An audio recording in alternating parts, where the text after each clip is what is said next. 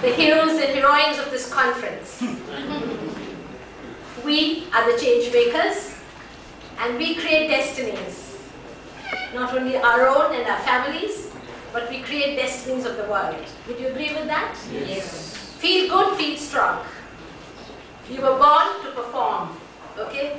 You're the performing artists.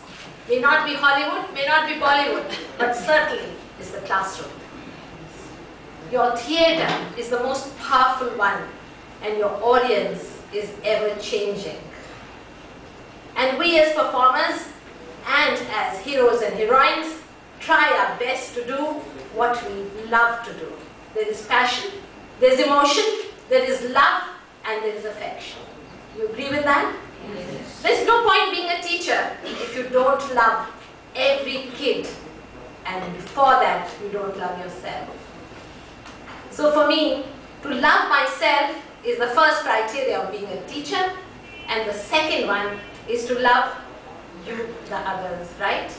And that is the second one. And the third one is to love the unknown. Personal, interpersonal, and intrapersonal. I do hope that as this evening proceeds, last but not the least, this session will be the best and the strongest. All that I wanted to say was that we began in this country or any country as national schools. They became international schools, and today I would like to call them universal schools. Because neither the teacher nor the child has changed in his aspirations, in his becoming someone to lift the world and lift himself. The same emotions, the same moods, and the same abilities and common potentials range from where to where. I, as an Indian, feel so good when I'm in another country because I'm able to relate. I'm able to relate because I'm a teacher. And I have recognized diversity in my class before diversity became a well-known word in the world. I recognized that all children are not the same. Today I realize that all children in all countries are not the same. You believe that? Yes. So when you're pushed to teach the underprivileged in a class or a school, or those who can't really walk or talk or think or behave exactly in the same way as others, we feel very, very funny about it, isn't it? And we talk about creating strategies in the classrooms to deal with the diversity.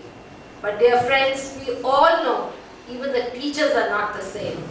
So to begin with, we not only need that training to teach with the diverse classrooms and the diversities in the nations, I'm sure the universal education will address or is already addressing that whether you're a Chinese or a Japanese or an Indian or a Pakistani, you are dealing with the same kinds of issues in every class. So when you are talking about assessment, whether it is summative or it is cumulative or it is rote learning or it is application or it is understanding or it is analysis or it is synthesis, I think the same rules, laws apply everywhere. And the best practices must be picked up. We don't have to have divides, we need to have pluses. We need to understand what is the best in England, what is the best in America, what is the best in Scotland, what is the best in Australia, so that one day we will not just have international education, but we will have a universal board to which you and I will belong. Thank you.